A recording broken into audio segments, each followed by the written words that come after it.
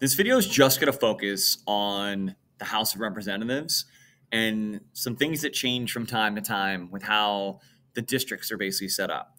So we talked about the fact that each representative from the House of Reps is elected out of a district.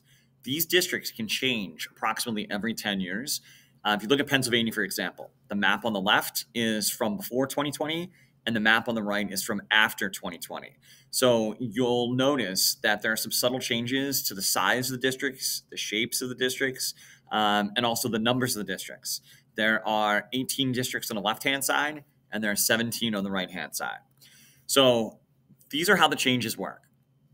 Every 10 years in our country, we go through the census process when we try to count up how many people live in each state. It's not an exact science, but we do our best to count up how many people live in each state. We try to figure out over that 10-year time period, the last census was in 2020. So between 2010 and 2020, what states gained in population and what states lost. So because the House of Representatives is frozen at 435, basically we don't add numbers to that. What we do instead is we just readjust which state has what part of the 435 every 10 years based on census data. So if a state gains or loses population, we have to basically adjust the number of reps they have. That's called reapportionment. If you look at the chart, right, that's included on the screen, Texas, Florida, North Carolina, Colorado, Oregon, and Montana each gained at least one seat, right? At least one representative, right? Because we're giving extra reps to those states and the number's frozen at 435, we have to take an equal amount from states that lost population. California, New York, Illinois, Pennsylvania, Ohio, Michigan, and West Virginia all lost districts. So if a state either gains or loses districts, we have to go through the redistricting process. This is when state legislatures basically draw the new districts to reflect the reapportionment changes, right? The old map didn't work for Pennsylvania because it had 18 districts. We just lost a rep because of the 2020 census. So basically, we need to redraw the map to reflect the fact that we only have 17 districts now. It's important to note that whatever political party controls your state legislature, it's the job of the state legislature to draw the districts, that they basically get the ability to do this.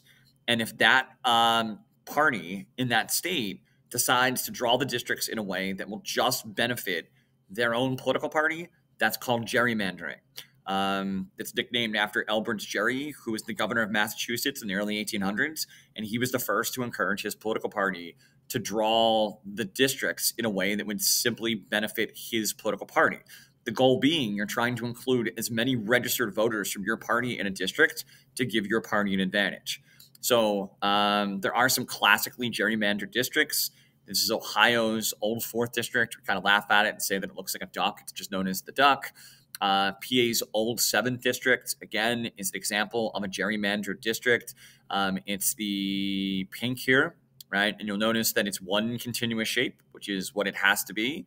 With other districts coming in and out, it's designed like that on purpose to include certain groups and exclude certain groups. This one, by the way, is nicknamed Goofy. This is supposed to be Goofy right here with the floppy ears, kicking Donald Duck. And then this is probably the most gerrymandered district right now. This is the Illinois 4th district, where this whole thing is one district and everybody else in between has another representative.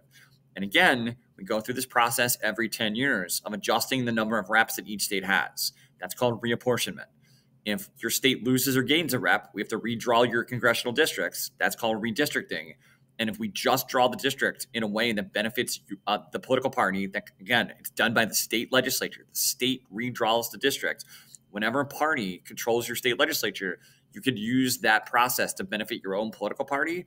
That's called gerrymandering.